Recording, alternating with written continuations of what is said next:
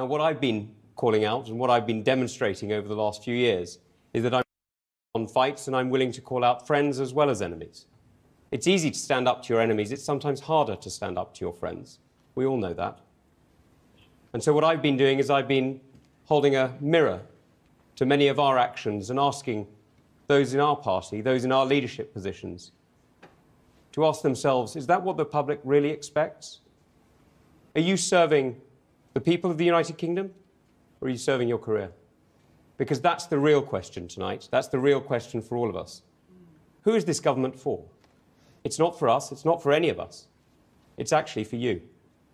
This government, this party, only works when it works for you.